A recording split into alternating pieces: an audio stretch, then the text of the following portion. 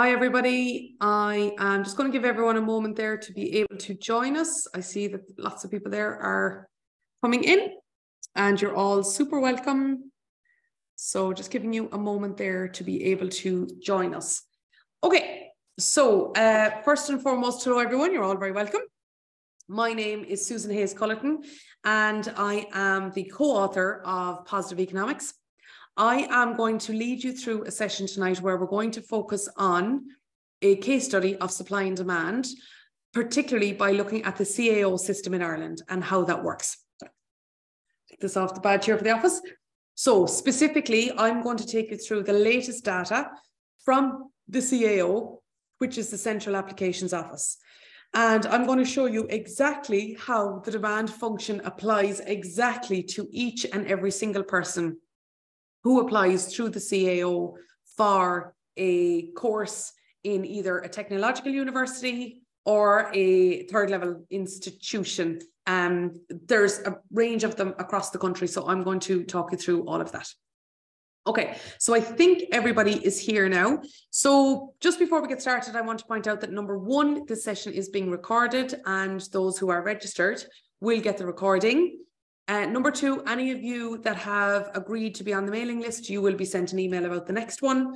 And also, if you would like to send in any questions, the chat is open and the Q&A is open. But in particular as well, I also have got an Instagram story running. I'm just going to give you the link for that. So that then if you want to send in that, now, of course, as you know, an Instagram story will only be running for 24 hours. So if there are any questions, you can send it in through that. If there's anything after that, of course, you can DM me. So I'm just going to pop this here for everyone. There you go. Okay. So that is my Instagram. If any of you are on a different device and you can't click on that link, my Instagram is simply my name. So it's at Susan HayesCulleton. So I have a sticker there where I just have, if you have any questions, pop them into me. Okay. So I'm just going to start off by explaining what the CAO is. Then I'm going to talk to you very briefly about supply. I'm going to spend most of my time on demand, but also what this will give you is a dual purpose, which is that if you want to understand more about how the CAO works, which many of you may well want, then it will also serve that purpose there as well. I can see my Instagram there now is dinging. So I'll take a look at that there afterwards if there are any questions, as I say.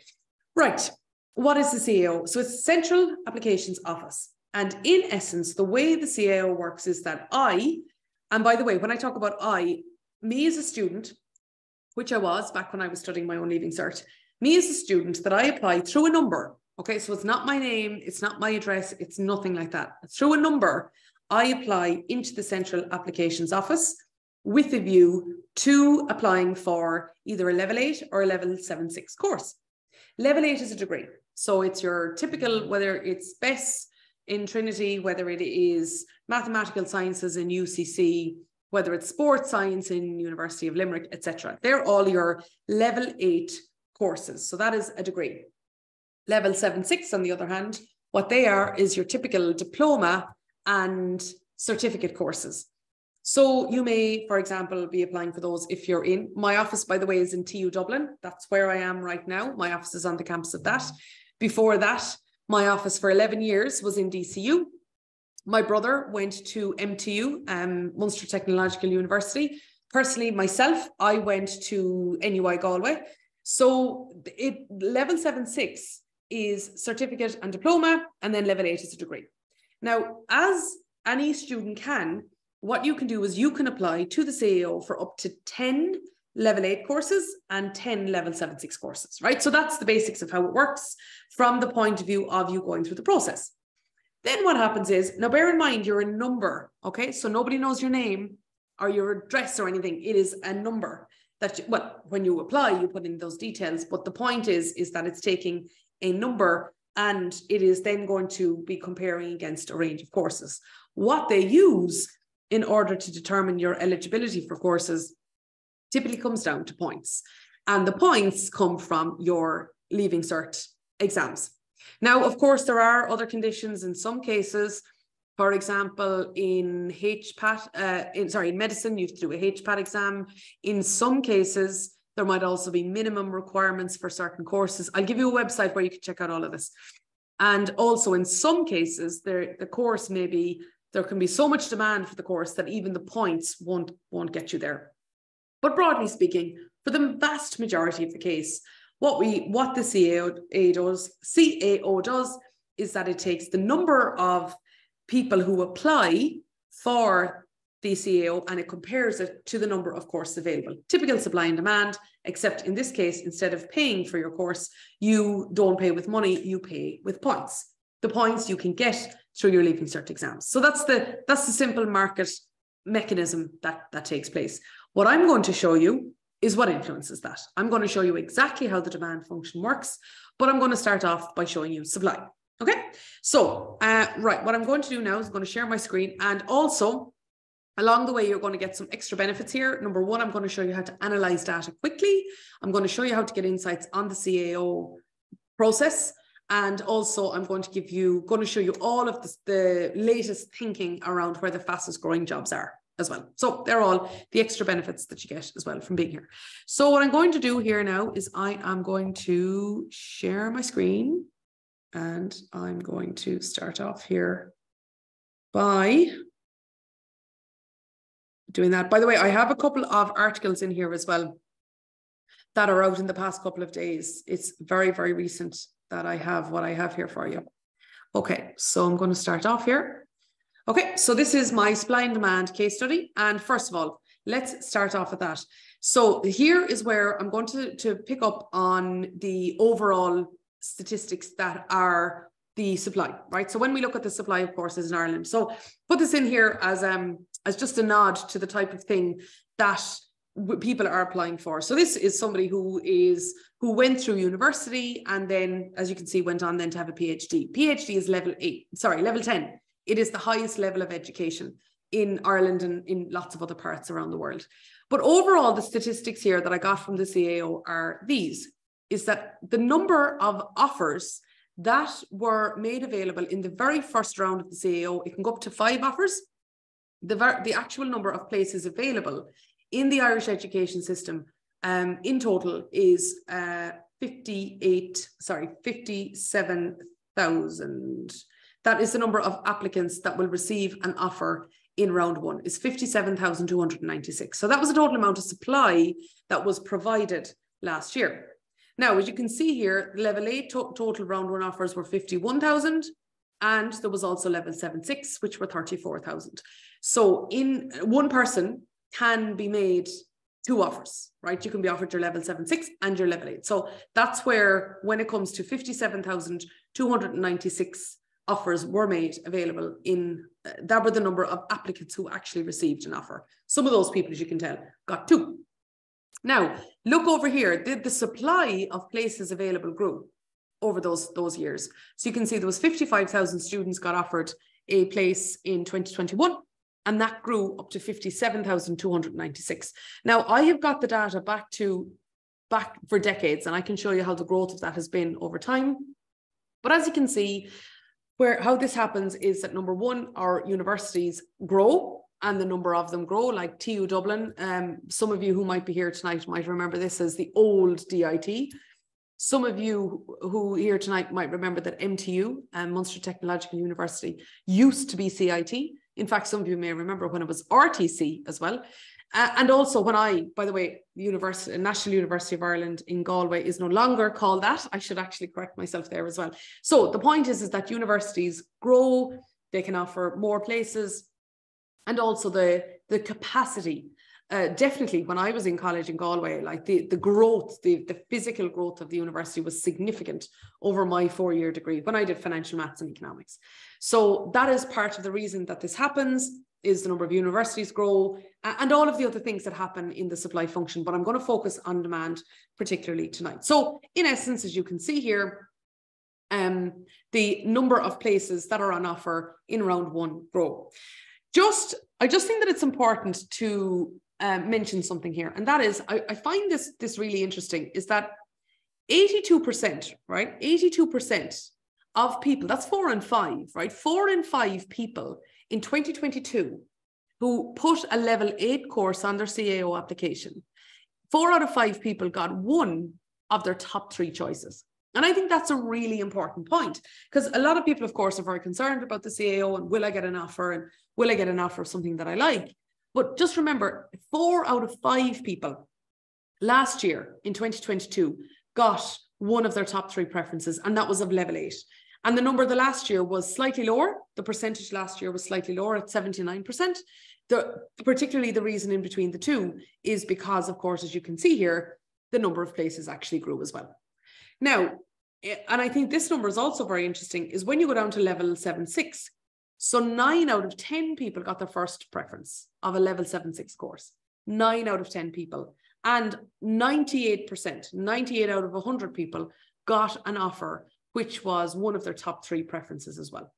So, of course, really good career advice is to make sure that you apply for the CAO in order of your actual preference, in order of what you actually want to apply for. Because as you can see, the likelihood is, and of course it depends on a lot of things, but the likelihood is that you will get one of your top 3 if it is 4 out of 5 people at level 8, and in the case of level 7.6, 98% of people. Okay, so anyway, that's the supply. This is the actual number of offers that are made available to people. And of course, this is only round 1, then there could be round 2, 3, 4, and 5 as well. Okay, now let's look at the demand function though. So the demand function, I took this picture straight out of Positive Economics, our book. And the demand function, it means that demand is influenced by the price. Okay, so I'm going to talk to you about the price of things. I'm actually going to talk to you about literal price. The price of other goods. So in this context, I'm going to show you about preferences, about the changing nature of what people are applying for. Not the points, just actually the actual amount of people that are applying for these courses. That's how I'm going to show you how to analyze data. In a quick way, I'm going to show you a couple of tricks on Excel there as well. I'm also going to show you about the income of the consumer. What I'm going to talk to you about there is in the context of Leaving Cert points. How are they changing? So what are the trends as regards Leaving Cert points? Are points going up or are they going down, broadly speaking? I'll show you that. Consumer expectation, I'm going to show you, I found some data on the fastest growing jobs that we can expect in Ireland. Now, consumer tastes or preferences, in essence, this is kind of baked in here to consumer expectations, right? So I'm not going to delve into that, and unplanned factors, I'll touch on those. But I'm also going to talk to you about government regulations. I want to particularly mention something to you there. So when we look at what people are applying for in terms of points, these are the things that underpin demand. So this is a piece, what I'm going to show you, the next slide, is showing you a piece from the Irish Times 3 days ago. Okay, and this is it. So on the 17th of February, which was last Friday, it says here, traditional universities have lost out to newly created technological universities in overall CAO applications this year, according to the latest data shared in the higher education sector. The trend has sparked concern in some traditional university circles where academics believe the decline is linked to factors like higher rents, travel costs, and greater competition from technological universities. Overall, college applications for traditional universities are on average down by 5 to 6% and up by an equivalent proportion for technological universities, according to informed sources. So what do they mean? Okay, you can, of course, apply to go to college in Galway, let's say University of Galway, UCC, and let's say Trinity, UCD, etc. Obviously, everyone that I'm referring to there are all in a city. And as a result, then, and UL, of course, in each of those cases, they all have their own housing crisis. There can be costs of travel and so on. The technological universities then have other opportunities. For example, ATU, Atlantic Technological University. That is that university then is across various different campuses. One of them is in Mayo, for example. So that is what they're talking about here, is the actual costs of going to college are not just the fees in question, but the actual living costs as well. So that's why it's saying here that demand for traditional universities are down by about 5 to 6%. Now, I will tell you where that data is coming from. This is a press release. It came out on the 1st of February. Now, to those of you who are familiar with the date, the 1st of February, the 1st of February is the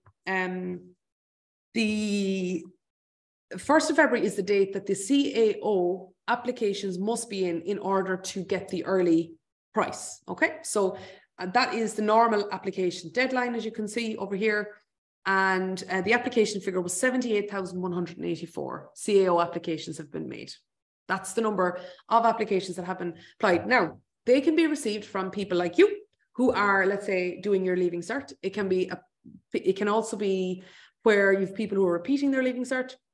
You can also have this from maybe a variety of other people as well. So you'll see the number of people that actually do their Leaving Cert every year as well. I'll show you that too. But the point is that thus far, 78,184 applicants were what have been applied. And as you can see, a change of course facility will become available from Friday the 3rd for all registered applicants. The facility can be used by mature applicants to add course choices and for applicants who have forgotten to include a restricted course, but the fee of €10 applies.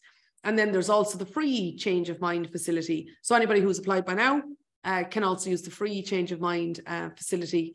And that opens on the 5th of May and it closes the 1st of July, which of course is after the Leaving Cert. Okay, so then as you can see, they're going from there. But this is where the data is actually coming from.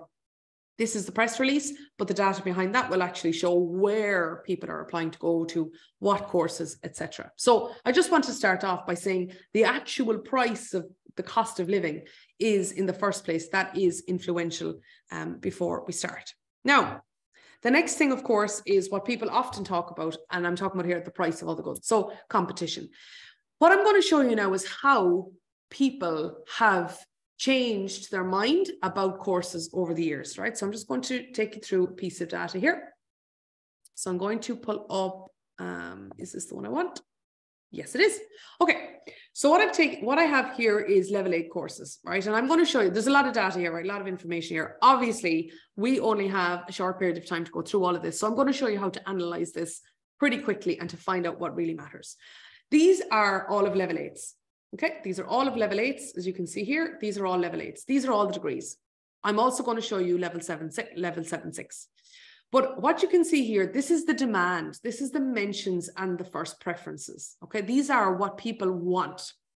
On table number 4 and table number 5, instead, these are the offers. So this is the supply, the offers and the first preferences offers. So all I'm going to look for, as I told you I would, I'm going to look at the demand. The demand is the mentions and the first preferences. Okay. So in 2022, this is how many people mentioned, for example, the education field, and first preferences were 5,441. Now, while all that is very interesting, of course, what we as economists want to know is, well, how has that changed? So what I'm going to do here is I'm going to take a look at the percentage change. I'm going to look at how demand has changed over this period of time. I'm going to highlight this.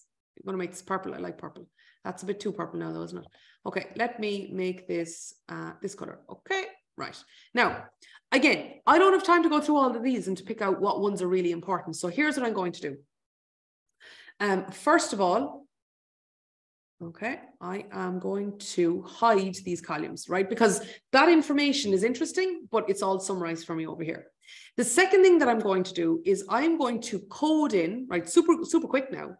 I am going to code in an if-then loop. What I want to do is that I want to pick out very quickly, I want the data to auto-generate for me what I'm actually looking for. So any of you who are doing your economics projects and you're wondering how to look at data quickly, here is the way in which I'm going to show you how to do it. And while I'm doing it, I'm going to show you the actual changes in demand in courses in Ireland today. All right. So what I want to do here is I would like to see the mentions, right? So for level 8 courses that are actually in here, what I'd like to see are the mentions significant increase, right? So I want to see what courses have got significantly more demand. Significant. This is 2022, of course. Okay. And this is according to by the 22nd of July. Significant increase. So here's what I'm going to do. I'm going to make this very simple for myself. And what I'm going to do is I'm going to say equals if, right? So this creates a code for me. And it's a very simple code. So I'm going to say if this is higher, is greater than 10%, then tell me significant increase. So this is what we call an if-then loop. If not, then put not significant. Significant. Okay. So if any of you want to know how to code an if then loop, you can check out lots and lots and lots of YouTube explanations of it. But it's simply if and then brackets, you put in your function. In my case, I want to know if this number is greater than 10%, then call it significant increase. If it's not, call it not significant. Okay, so as you can see here, because education has grown by 3%, that's not significant. I picked the 10%, by the way, just a round number. I'm going to pull this down, and now look what happens. It now tells me exactly where the mentions are significantly increased.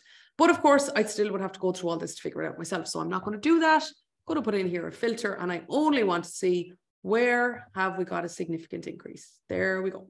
All right. So, here we are.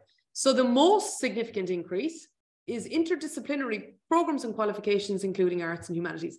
Now, so that interdisciplinary means the interaction between different disciplines. So maybe art and science, or science and humanities, or anyway, I won't go any further from there.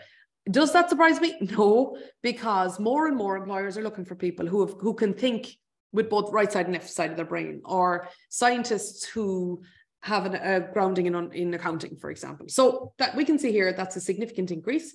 But what I'm also interested to see is maybe that number is actually coming off a very low base.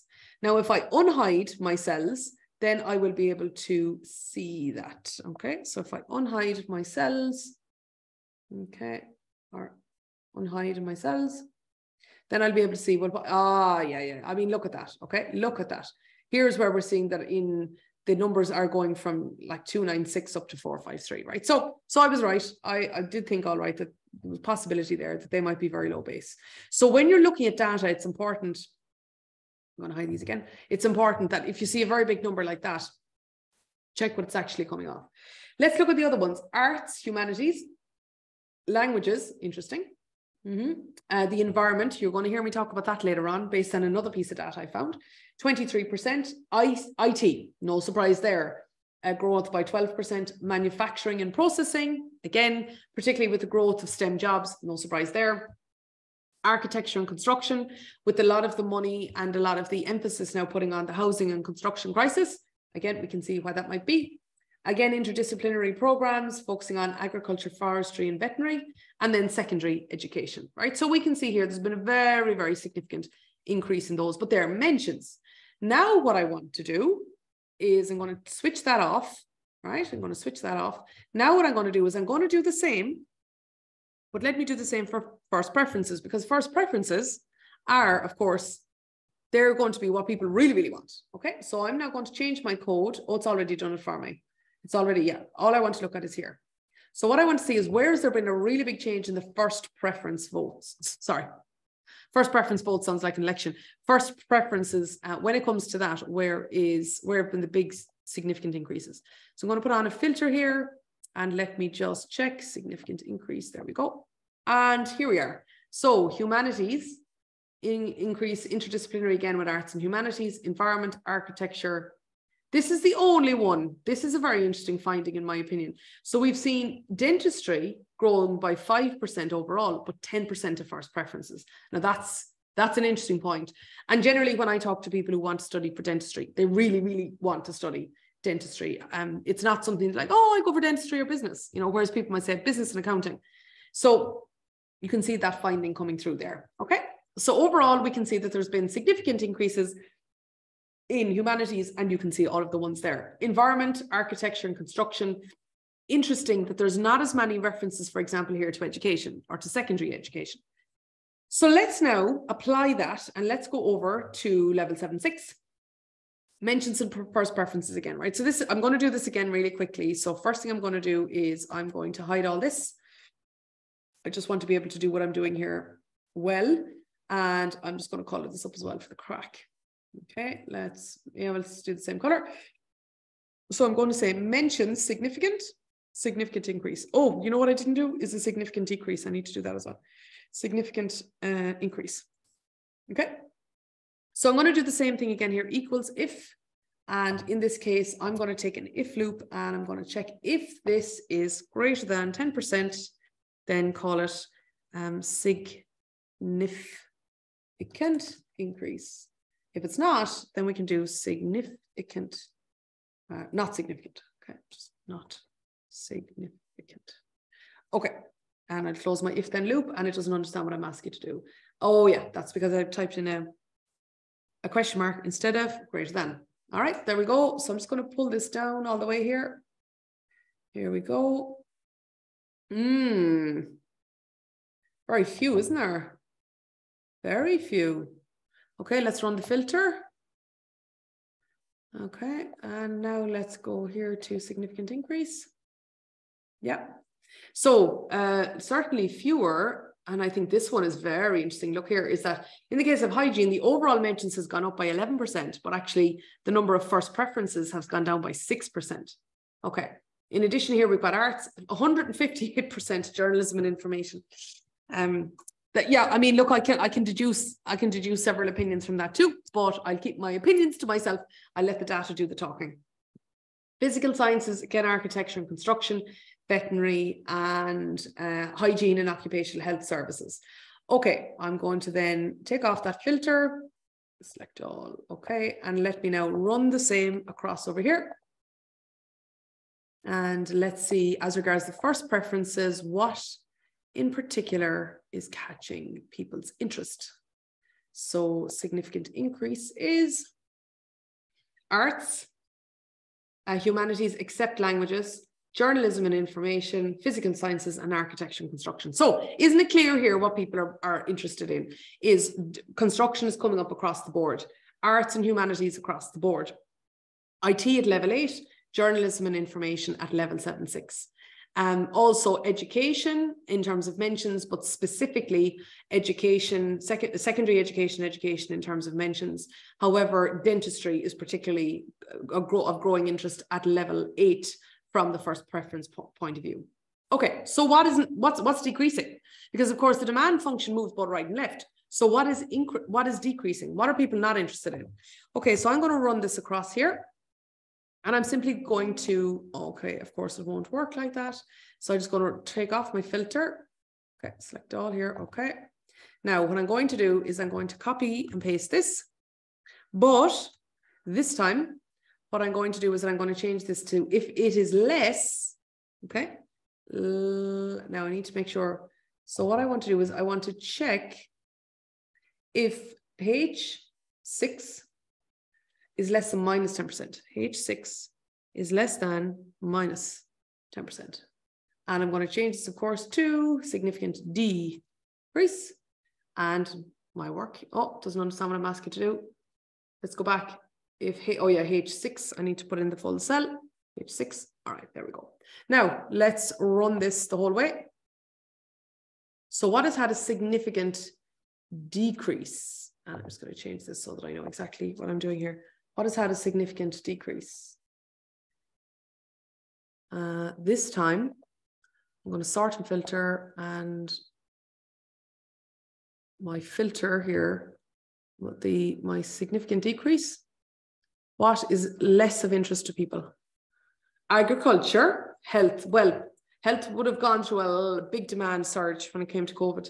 Health here is both, as you can see here, across the board. I won't do the first preferences, you can see here for yourself. Nursing and midwifery and physiotherapy. So 3 out of 4 of the ones in decline in lowering interest in health, 3 of the 4 of decline in interest when it comes to demand for course points or level A courses all refer to health. And one of them then is agriculture. I'm just going to then very, very quickly pop across over here and do the same. So when it comes to this, I'm going to go over here to that. Let me tell the data what I want it to do. I want to look at significant decrease. Okay, and down here then what I want to see is that if H6 is less than minus 10%, I want you to tell me if it's a significant decrease. Okay, right, and let's run the data here. Where is our significant decreases coming from? I need to filter. Sometimes it forgets that I already had a filter on. That's why I need to do it twice. Go filter. And now let's just see where do we get our significant decrease. Only 2. Manufacturing and processing. And transport services. Manufacturing and processing and transport services. Now, with the dawn of self-driving cars, I can see how that would be the case, but manufacturing and processing, I didn't expect that. So let me just turn off this filter, because didn't we mention significant increases here in that area? So again, I just need to put it back on, did we not? Significant increase. Oh, okay. All right. So as you can see here, obviously the significant increases here refer to differences over there. Yeah. Okay. All right. So as you can see here, I'm going to take off my filter. That's the way in which we can analyze data, and we can understand that is also how demand and supply is happening. So when it comes to the price of other goods, what I want to bring in here as well is that we can also see, oh, points in courses in health are now, or the applications for health fell in 2022, then therefore I may be, if I'm kind of a bit worried that I wouldn't be able to make the points last year, well, maybe with that decline, then the points might be lower this year, etc. Okay, right, let's go on to the next one. Now, the income of the consumer. So when we talk about the income, this time I want to talk about particularly the points itself. And lots of you, of course, would have heard of dramatic point inflation over the past couple of years. And as a result, I wanted to show you exactly what the figures were here. So in 2022, there was 1.9% of students who actually took the Leaving Cert. Now, bear in mind, I just want to point that out, is that you had 58,056 students. So of that number, you can see here the points, 1.9% of people scored 625. 600 points plus was 3.6%. So you can see the cumulative total. That means that 5.5% of students who took the Leaving Cert in 2022, they got over 600 points, and 1.9% of them got 625. If we go on here, they're 500 plus, actually a quarter, 1 in 4 students got 500 plus. How do I know that? Is because 25.1% of people got that. 51% of people get over 400.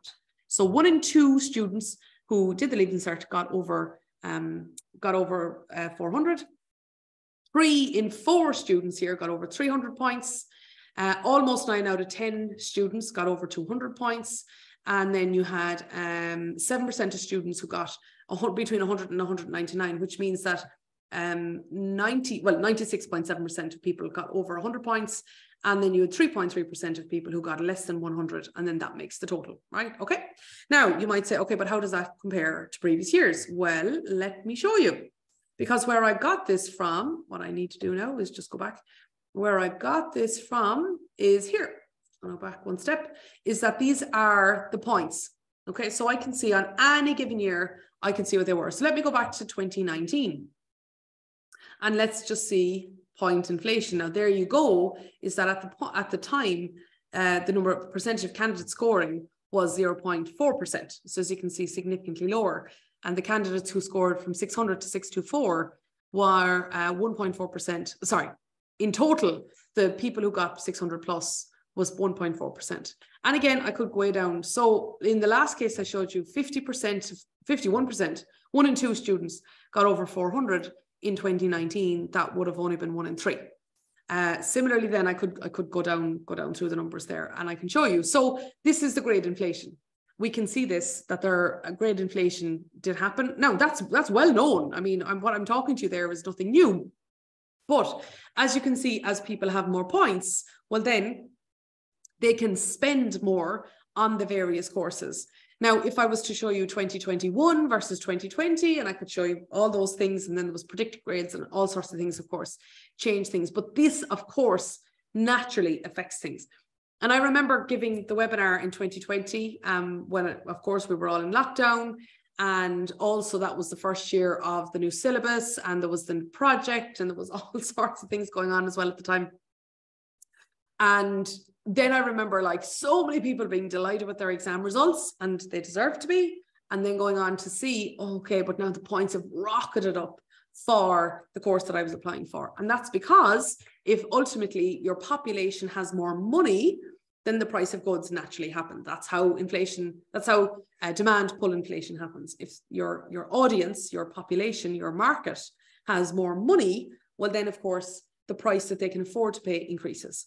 On the other hand, if it goes the other way, then it goes the other way. So in this case, the income, right, the amount of money that our audience has is not actual coins or notes or bank balances, instead it's points. And so therefore you can see the impact of that. Okay. Did I want to go and show? Yes. No, I didn't. No, I've shown you that. I wanted just to remember to show you the press release of the number of people who applied in the first place. Okay.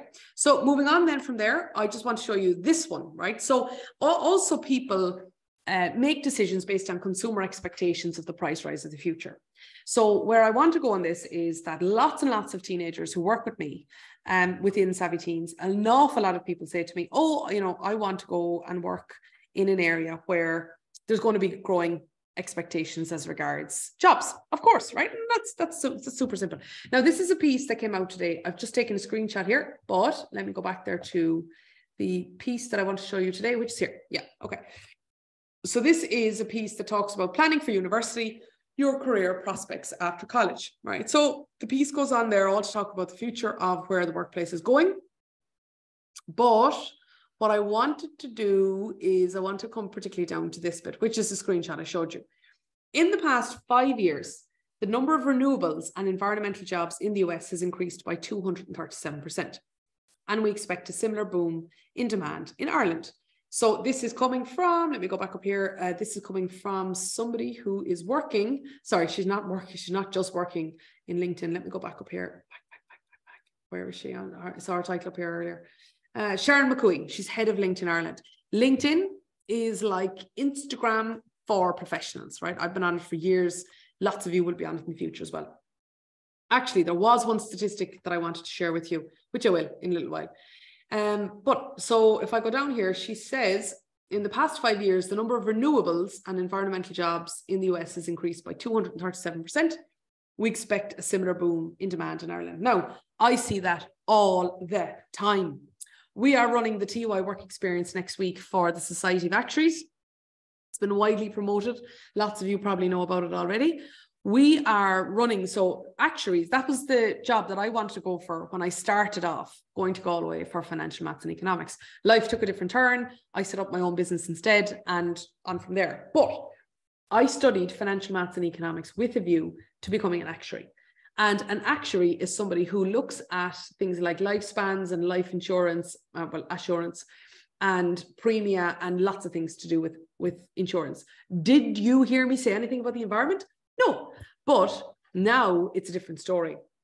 We have a panel session alone next week focusing on sustainability and actuary, because one of the biggest risks that is out there now for businesses and for individuals and life, etc., is climate change. Is that what if your assets get stranded? For example, what if a big pension fund buys assets in an environment that is at risk of being destroyed due to climate change? Look at the earthquake, for example, that happened a couple of weeks ago in Turkey. So if you have that risk, well, then, of course, that creates a challenge, and a whole load of other things, right? A whole load of other things. But my point is that there are very few companies now that I work with whereby they're not employing more people in sustainability, or they haven't got someone dedicated towards sustainability, or they haven't got new jobs involved in the environment. Johnson & Johnson is another company we do a lot of work with. And when I look at the wind turbine that they've created in Cork, or anyway, I could go on and on. But my point is that there's huge growth in areas to do with renewables and environmental jobs. One other point, maybe, I don't know if you're aware of this, but I'm just going to Google this, Wind Energy Ireland. I just want to get the latest statistics here. Oh, because it is, it's currently the biggest source. Yeah. It is the biggest source of energy. It is now wind energy creates a third of our electricity.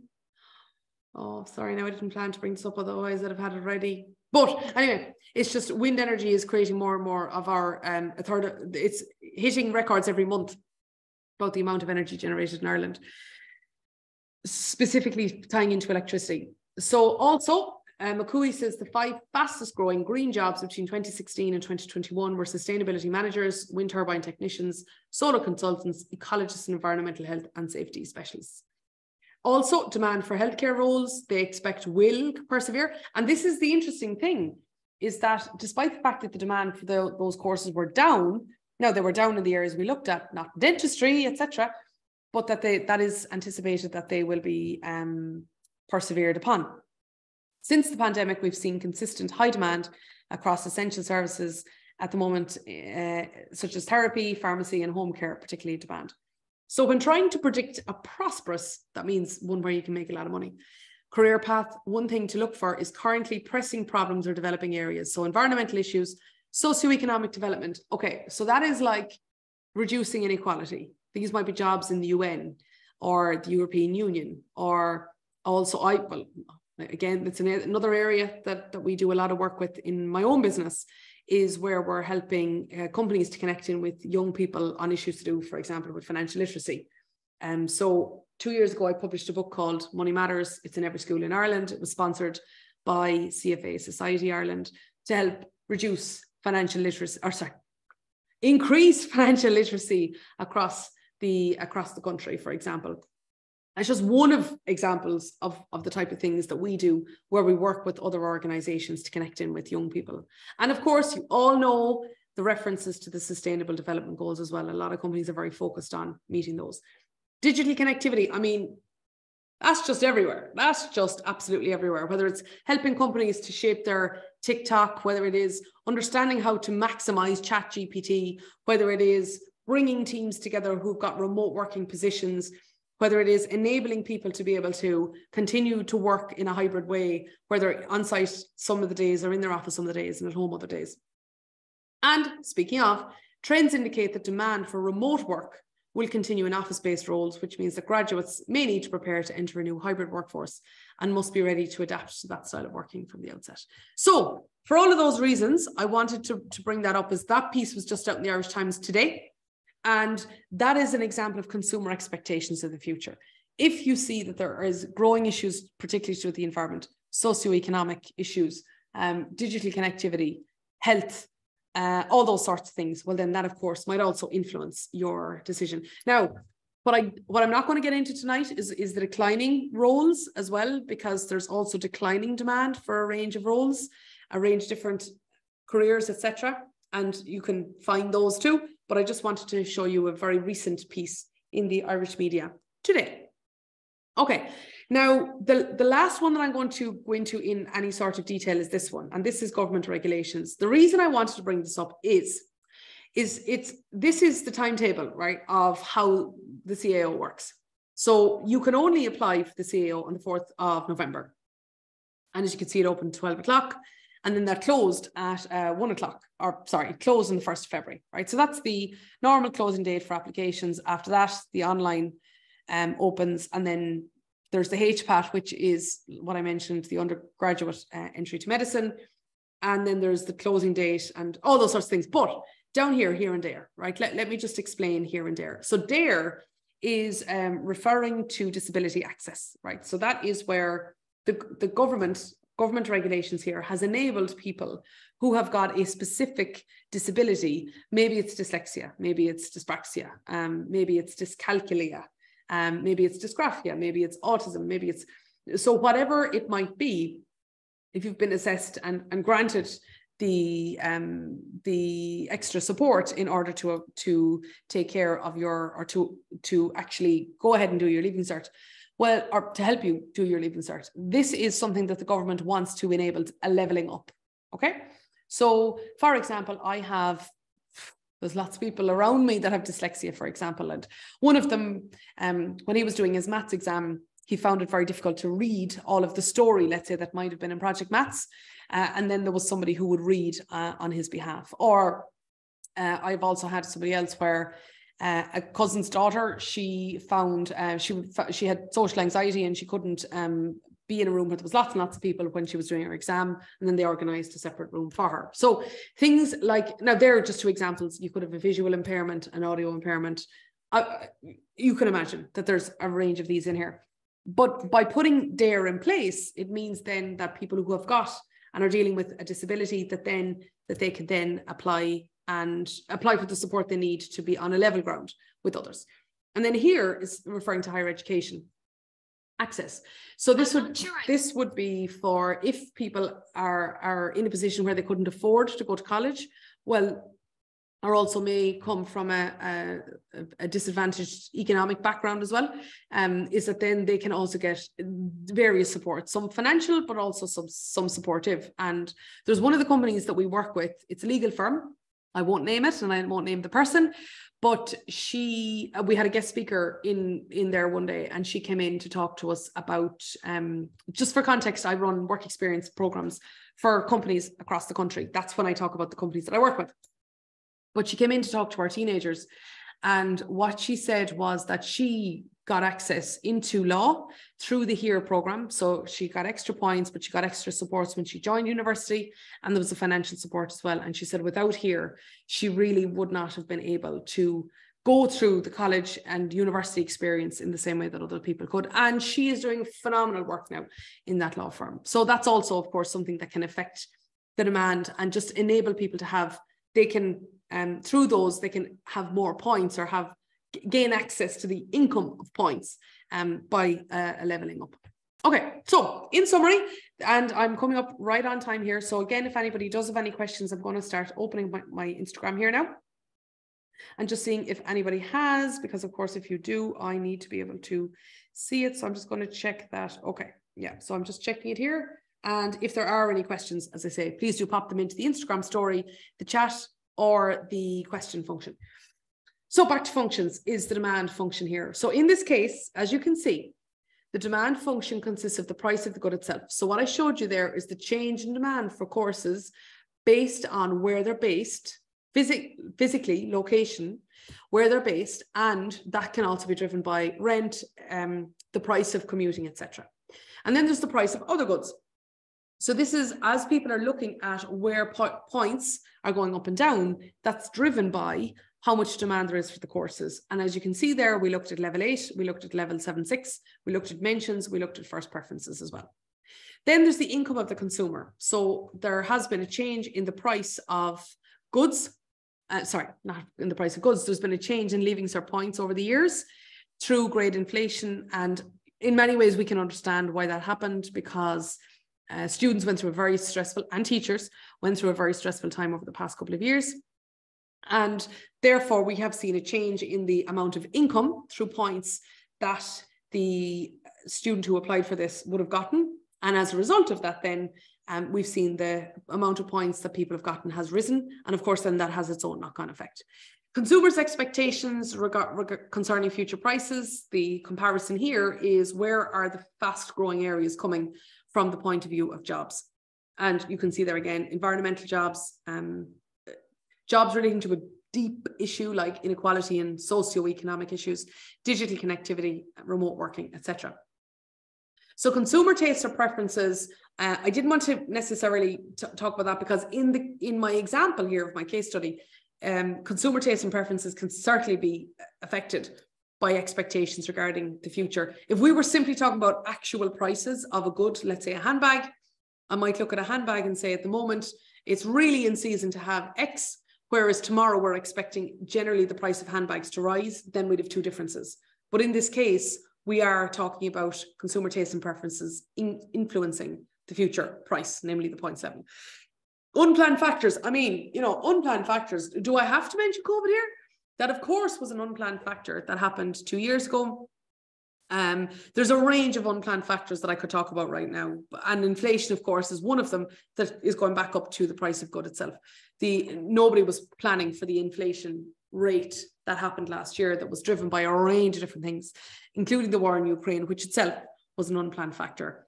I could talk for ages about unplanned factors and how it ties into things like this. But again, we could talk for a while, and that's not the purpose. You all know what an unplanned factor is. And then finally, the government regulation. That one, the specific government regulation that I'm referring to here is here and there. And of course, I could talk about the SUSI grants. I could talk about the cost of going to university, range of other things as well. But they were the two that I wanted to particularly pick up on as they appear in the CAO events calendar. Okay, one last one then that I just want to show you is the Qualifax website. Okay, because if it is the case, here we go. If it is the case that any of you do want to look into any specific course in more detail, And I just want to, of course, you can imagine that what I'm going to talk about are economics courses. This is the one to look at. So I'm just going to type in here economics and what type of courses are available. So we've home economics, economics and finance and Angel Street, economics, politics and law. And this is my one, financial maths and economics. Oh, it's blocked. Oh, it's very strange. Didn't expect that to happen. Right, I'm just going to try that again. Home, financial maths and economics. Yeah, it's very strange. I don't know how that has happened before. I'm just going to hop across here for a second. Financial maths and economics. Because I know everything about this course backwards. Financial maths and economics, NUI Galway. Well, what was NUI Galway? Qualifax. Okay, let's see if this works. Yeah, there we go. Okay, this is what I was anticipating that we would find. So this is the course code. You don't type in onto your application form, financial maths and economics. It doesn't work like that. You put in the course code. So as you can see here, it's GY 309. It's a level 8. It's in, was National University of Ireland, is now University of Galway. It is full-time. I would have to apply to the CAO. What I haven't talked about tonight is the PLC, because the public post-Leaving Cert courses, because it's not a career guidance session, it is a case study of supply and demand. That's the only reason I didn't. 4 years, here you can see there, it's got a specific course subjects or course requirements. So as you can see here, you need a H5 or an O1 in maths, the minimum grade of H5 in 2 subjects, and passes in 4 subjects in each of Irish, English, maths, etc., etc. And also the points awarded for LCVP. And if you're applying as a mature student, there you can see DARE here, the higher education access route, disability access route, etc. And this is the whole CAO point of view. Why choose this course? The course year by year, and you can go on there and see what else, what the subjects are involved in, the subjects that you might also like, career opportunities. And in here, then you can see exactly what has gone on to the type of jobs, the types of companies that they have gone on. I know a lot of people say actually in each of those companies. And in particular, I would always say this, is that if you want to know more, reach out to the person in question. Cian Toomey taught me, and just reach out to the person there. As you can see, you've got the email address and their phone number, etc. And I remember being back in that, that student, I think I was settling on this course, I'd say it was Leaving Cert sort of time, as opposed to, I researched it up the wazoo in transition year for a transition year project. But I think it was Leaving Cert really when I settled on this one. And I remember ringing this number and talking to Cian Toomey, who ultimately was going to go on to be my lecturer and now is there. And I've actually gone back to be a speaker for financial maths and economics in Galway since. But that's an example of how to use the Qualifax website. So for any subjects that you might be interested in and looking into, that's where to go for the course requirements, the contact details, the type of subjects that's actually in there, and then the course details thereafter. Okay, so I'm going to stop sharing my screen now, and I'm going to pop back over here, check if there have been any questions, check if there has been any chats, and check if there have been any questions on Instagram. And it looks like there haven't. Okay. Well, on that note then, just as we're coming up to time, I'm just going to thank you very much indeed for being here with me. I hope this has been useful for you on many levels. Like my point was tonight was to give you an insight into the CAO, show you some data analytics as well, and how you actually analyze data for those of you who are going through your preparation for the project. Bearing in mind, I know when the deadline is, so just for anybody who is going to be either going through this as a recording or otherwise, and also to give you some live updates on a press release about the CAO and fast growing jobs in Ireland as well. So as always, my entire purpose is to help you out in as many ways as I can. I did remember there was one last statistic. Sorry. I did remember there was one last statistic. Let me go back to that. It was on this one. Yeah, is 65%. 65%. Just want to show you this one. 65% of school leavers progress to higher education, one of the highest levels in Europe. And I think that is certainly a figure that's worthwhile referring to. As you know, I will be putting the recording up on I will be putting the recording up on our website. And in case you need any of my contact details, there you go. I'm on Instagram, I'm at Susan HayesCulleton. On Twitter, I'm at Susan Hayes _. But overall as well, you can see there, thepositiveeconomist.com is our website, and you can register for our newsletter if you haven't already there on our website as well. So as I say, on that note, thank you all so much indeed for being here with me. I do wish you the very best in all that you do. I will see you for another webinar again in a couple of weeks' time. You'll all be updated about that. But from me here, live from Dublin, thank you all and good night.